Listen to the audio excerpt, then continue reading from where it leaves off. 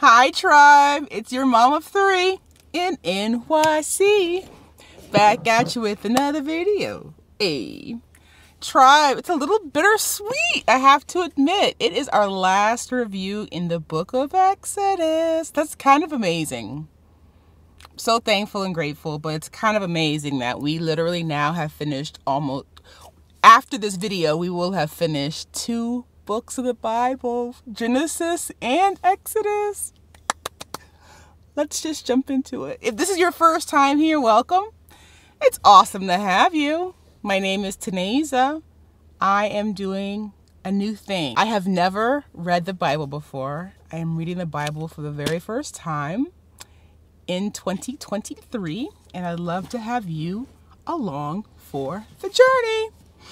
All right, tribe. That's my community here on YouTube. All you have to do is subscribe below to be part of Teneza's tribe. Today, we will, not just me, we will be reviewing Exodus chapters 35, 36, 37, 38, 39, and 40. So, let's just jump in. Chapter 35 begins with Moses reminding the Israelites how vital the Sabbath is. It is vital. It needs to be a priority for them to observe the Sabbath.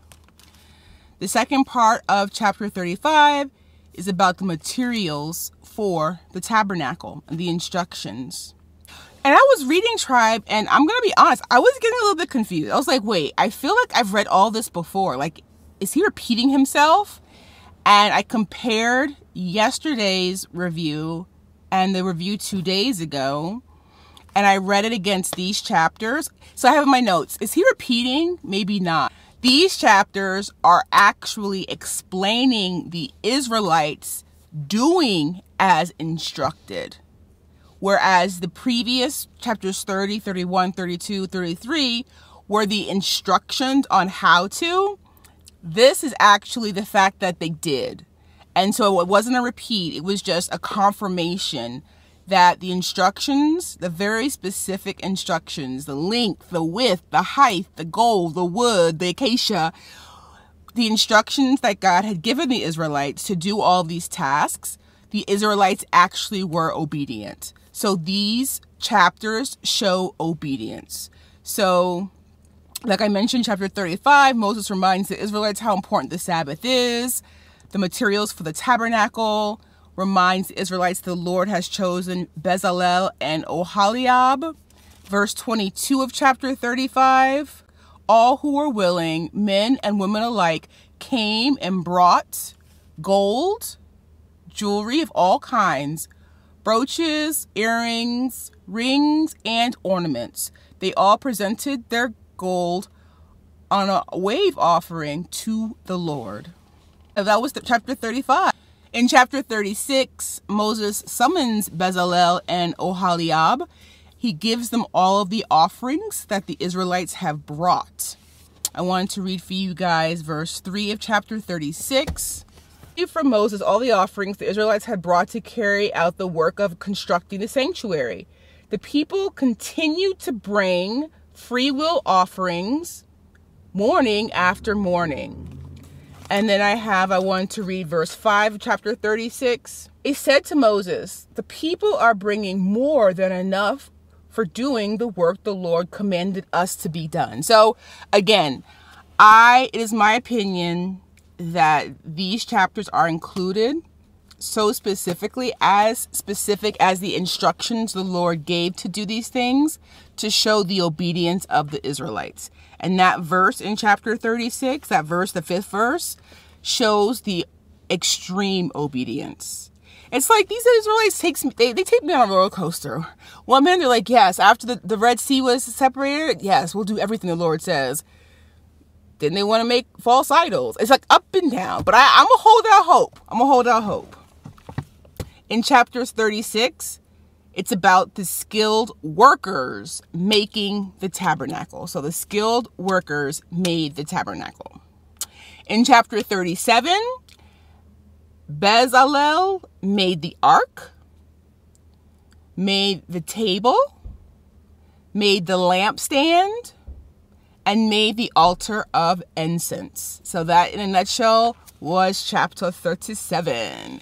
It went over, all the measurements, and it just showed the extreme obedience of the Israelites in following God's instructions.